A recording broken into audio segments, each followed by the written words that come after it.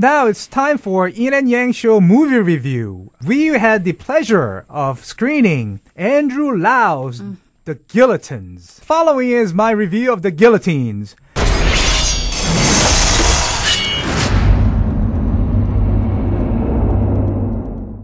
Andrew Lau's The Guillotines does not feature the notorious vertical beheading device best known for its use during the French Revolution. I dreamed a dream in time gone by. Andrew Lau's guillotines are skilled assassins of a secret government agency run by the Qing dynasty,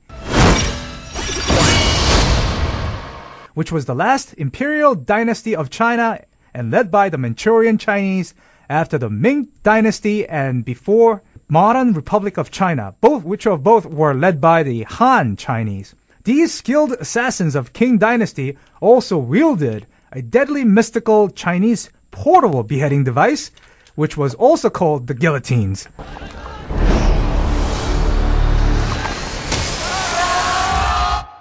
But somehow this secret organization and its deadly beheading device got erased from the history of Qing dynasty.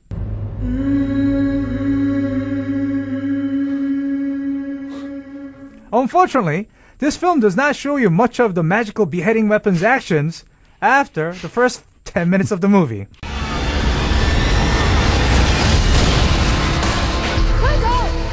That had to be very disappointing. I was so disappointed. To Jack, yeah. When I was watching this film, I thought that the guillotines had certain religious messages, which generally does not happen in Chinese movies with government's seal of approval. Because the first part of the film resonates with Chinese version of Jesus Christ and certain diabolical symbols, such as a laughing goat. Meh. As a result, I was wondering, are we seeing a fundamental shift in Chinese government-approved films? The answer, however, is no. The film continues with what seems to be a message to their citizens. The message is pretty clear.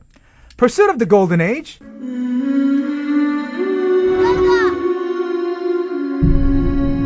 and what the government needs to do to achieve such results for their citizens. Perhaps a little sacrifice and removal of dark stain from the past. This film, interestingly, does not demonize foreigners like other typical Chinese films. It demonizes the Chinese themselves. Well, to be technically correct, the film demonizes the soldiers of the Manchurian-led Qing dynasty.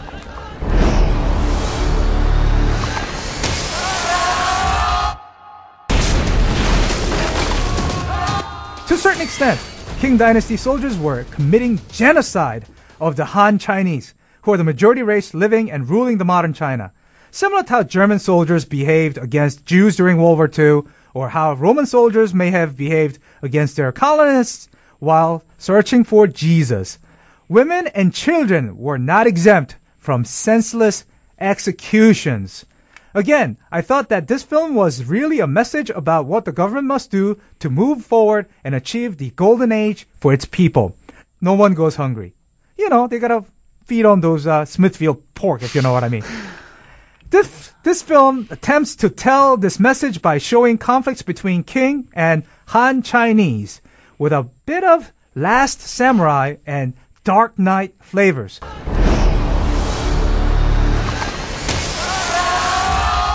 This film is not so much about the actual mythical or mystical weapon itself. It is a film about the members of the Guillotines branch, just like the modern-day CIA or MI6, and how some of the assassins transform themselves based on their conflicts and relationships with rebel Han Chinese. Not Han Solo.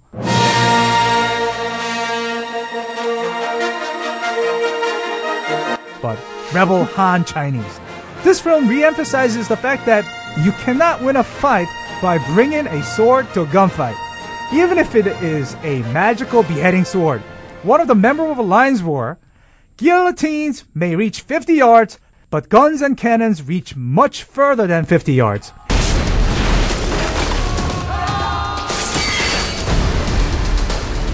If you're looking for a pure action flick, this film probably isn't for you. And there's no real romance in this film either. But if you enjoy deciphering Chinese government's secret messages behind the modern Chinese films, which I like to do, you may want to check this out. Coincidentally, this media screening of the Guillotines took place in New York City on June 4th, 2013, which marks the 24th anniversary of Tiananmen Square protest of 1989, also known as the June 4th incident in Chinese. Based on this coincidence, it made me wonder whether it had anything to do with Chinese government's wish to remove quote-unquote a dark stain in order to move forward in achieving quote-unquote the golden age with lots of US products where everybody's happy. Perhaps they want to quote-unquote erase it from their history, just like what they did with a mythical or mystical Chinese portable beheading device and their secret branch called the Guillotine.